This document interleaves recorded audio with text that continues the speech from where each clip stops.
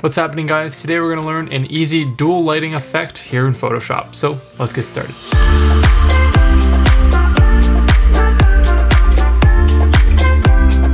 Hello friends, my name is Brendan from BeWillCreative.com, and on this channel we love to talk about photography, photo editing, and all of that good stuff. So if that sounds like something that you would be into, make sure to hit that subscribe button so you never miss a video. Now today we're going to talk about an easy dual lighting effect that you can create in Photoshop using two different gradients. Now this effect works best when you have a portrait that is taken in a studio or has a dark background behind it, because when you apply those gradient effects onto it, it's not going to discolor the background too much. However, at the end of this tutorial, I'll cover how to refine those gradients so it only affects your subject and not the background if you want to apply this effect into non-studio type portraits. So with that, let's hop into Photoshop and see how it's all done. So here in Photoshop, we need to start adding the colors onto our subject using our gradients. Now you can click and drag the gradients out with a gradient tool, but I find that using a gradient fill layer is a little bit more effective because you can customize it a little bit more later on if you change your mind on colors or looks or things like that. So to create a new gradient fill layer, we'll go up to Layer, down here to New Fill Layer, and then Gradient. I'll just leave this set to Gradient Fill 1, click OK. Now that you have a gradient applied onto your image and your Gradient Fill dialog box open, we're going to make sure that the gradient we have chosen is in fact the foreground to transparent gradient. So that means we have a solid color that transitions into transparency. So with that selected, click OK. And from here, we can adjust the angle however we want, but since I would like to see exactly where that middle point is because I want it to go down the middle of his face, I'm gonna click on that scale, bring that down so I have a nice harsh edge to my gradient. And from here, I find it a little bit easier to angle and position that gradient to fit where I want, because again, this gradient is going to become the lighting effect on our subject. So from here, I can now go and move this gradient over because I want this sort of harsh line to be more closer to his face. So I'll click on the gradient editor, I'll click on this top box here at the opacity stop, and I'll just move this over like so. It's going to move that starting point of the transition of the gradient a little bit further up and basically reposition the gradient so it's more on the subject's face. So now that I'm happy with that, I'm going to go ahead and change the color. And we can do that by double clicking on the color swatch over here in our gradient. For this bottom color, I want to choose a teal blue, something like this, maybe a cyan, I guess. Again, you can change its color later on if need be, so you don't have to get too hung up on it. I'll click OK, and I'll click OK one more time. From here, with my gradient fill layer selected, I'll change the layer blending mode from normal down here to color.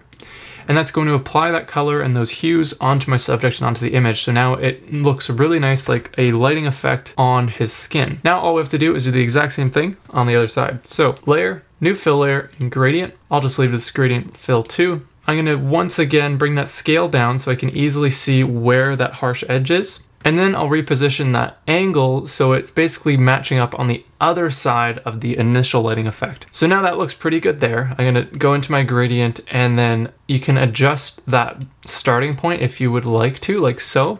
If everything looks good, then you don't need to do that. And then I will change the color by double clicking on this color swatch. And then I'll pick a nice reddish pink color here, something like this. Click OK, and click OK. Now with that gradient fill 2 layer selected, I'll go to normal and then down here to color once again, and that's going to apply that color onto his skin like so, and it looks pretty good if you ask me. However, if you want to change this color, let's say you're like, I really don't like this red, I want it to be a little bit more pink. Well, all you have to do is double click on that gradient fill layer, and then you can access that gradient fill dialog box again, and you can go through and change that color as need be.